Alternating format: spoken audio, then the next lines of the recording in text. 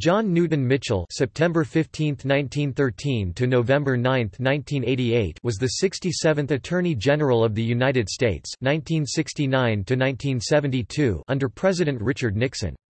Prior to that, he had been a municipal bond lawyer, director of Nixon's 1968 presidential campaign, and one of Nixon's closest personal friends. After his tenure as U.S. Attorney General, he served as director of Nixon's 1972 presidential campaign. Due to multiple crimes he committed in the Watergate affair, Mitchell was sentenced to prison in 1977 and served 19 months. As Attorney General, he was noted for personifying the law and order positions of the Nixon administration, amid several high-profile anti-war demonstrations.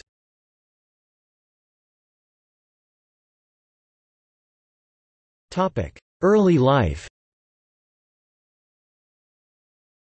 Mitchell was born in Detroit, Michigan, to Margaret McMahon and Joseph C. Mitchell. He grew up in the New York City borough of Queens. He earned his law degree from Fordham University School of Law and was admitted to the New York Bar in 1938. He served for 3 years as a naval officer, lieutenant, junior grade, during World War II, where he was a PT boat commander. Except for his period of military service, Mitchell practiced law in New York City from 1938 until 1969 and earned a reputation as a successful municipal bond lawyer. Mitchell's second wife, Martha Beale Mitchell, became a controversial figure in her own right, gaining notoriety for her late-night phone calls to reporters in which she accused President Nixon of participating in the Watergate cover-up and alleged that Nixon and several of his aides were trying to make her husband the scapegoat for the whole affair.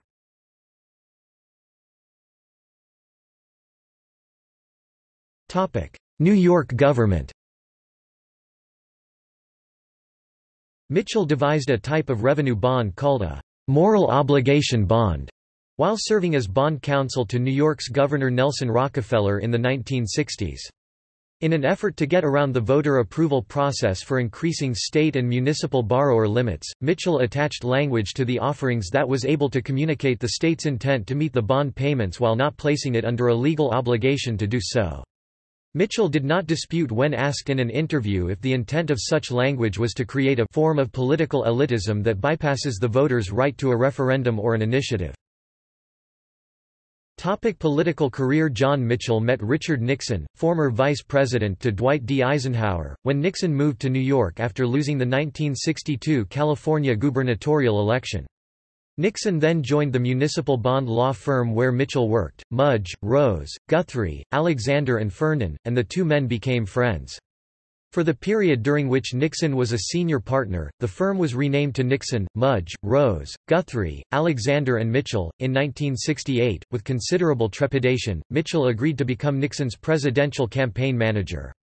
During his successful 1968 campaign, Nixon turned over the details of the day-to-day operations to Mitchell.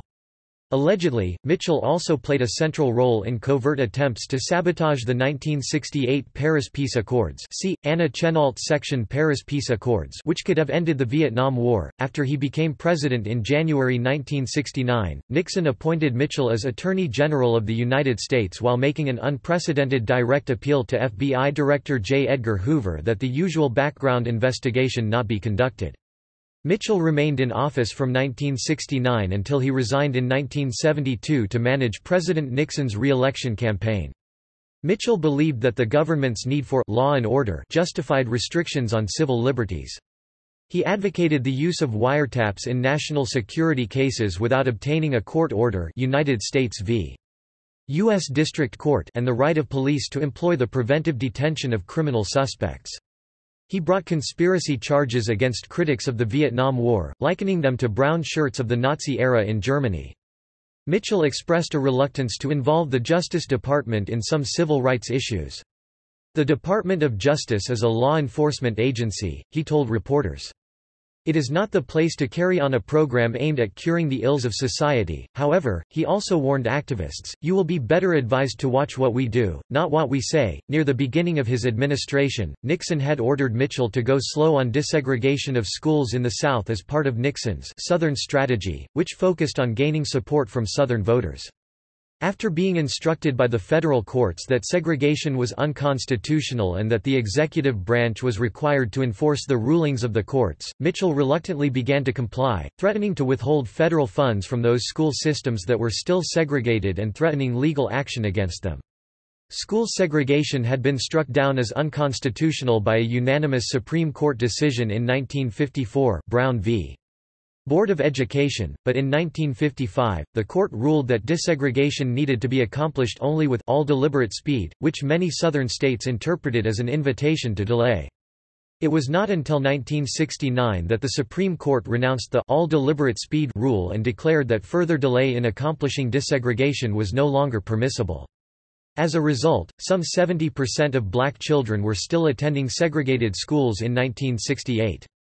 By 1972, this percentage had decreased to 8%.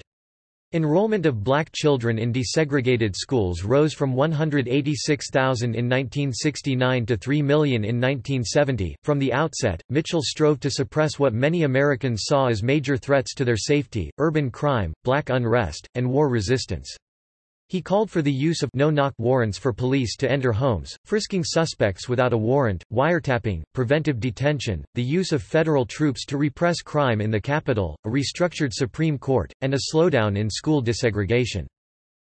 "This country is going so far to the right you won't recognize it," he told a reporter, in an early sample of the "dirty tricks" that would later mark the 1971–72 campaign. Mr. Mitchell approved a $10,000 subsidy to employ an American Nazi Party faction in a bizarre effort to get Alabama Governor George Wallace off the ballot in California.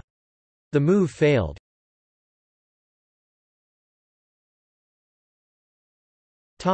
Committee to re-elect the President scandal.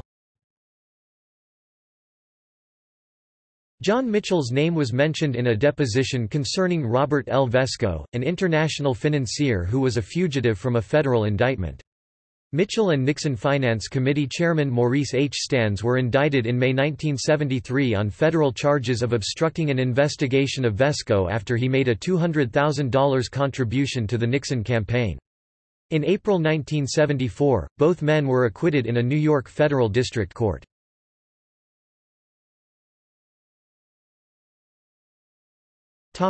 Watergate scandal. In 1972, when asked to comment about a forthcoming article that reported that he controlled a political slush fund used for gathering intelligence on the Democrats, he famously uttered an implied threat to reporter Carl Bernstein, "Katie Graham's gonna get her tit caught in a big fat ringer if that's published." On February 21, 1975, Mitchell, who was represented by the criminal defense attorney William G. Hundley, was found guilty of conspiracy, obstruction of justice, and perjury and sentenced to 2.5 to 8 years in prison for his role in the Watergate break-in and cover-up, which he dubbed the White House Horrors.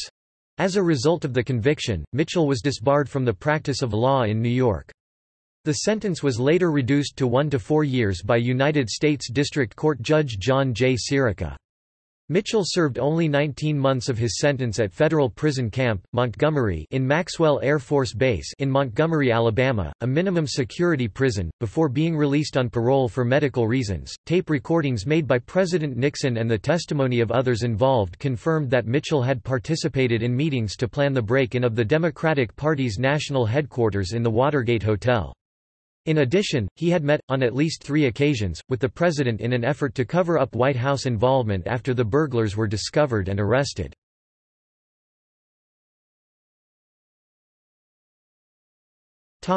Death.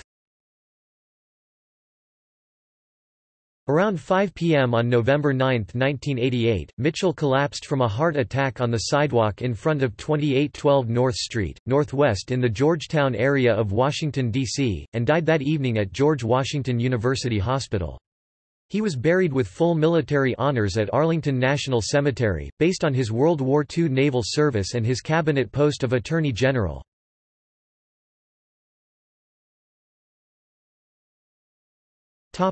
Notes.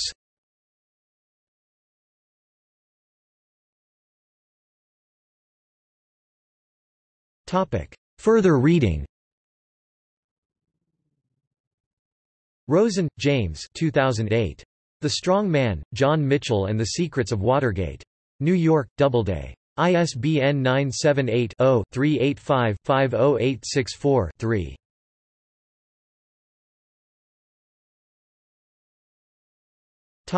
External links. Watergate trial sketches.